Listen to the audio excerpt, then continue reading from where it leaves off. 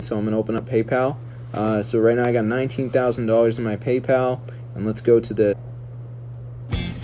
Kawasaki Heavy Industries may have found a solution to Japan's labor shortage with this goat-shaped robot.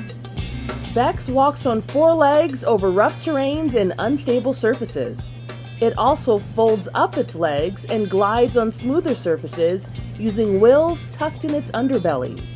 The goat robot is battery powered and can move automatically or with the remote control, and it can carry up to 220 pounds.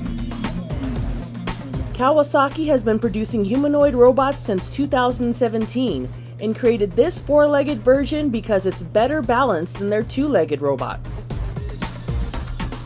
The robot was designed to work in agricultural settings and to help people carry heavy cargo.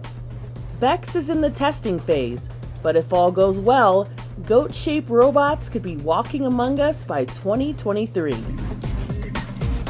This is Inside Edition Digital.